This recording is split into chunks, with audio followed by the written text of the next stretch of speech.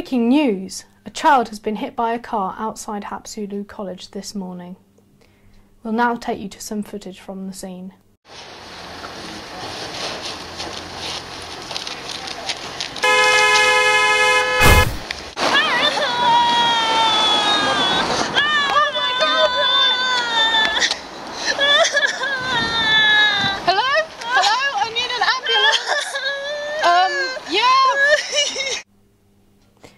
It's important that our children learn road safety to prevent incidents like this from happening again. The kids nowadays, they don't have any respect for the traffic. And when I was young, there was no traffic and we respected the rules. And now they just go out in the street and just get hit by a car. And it's awful. It's just so respectless.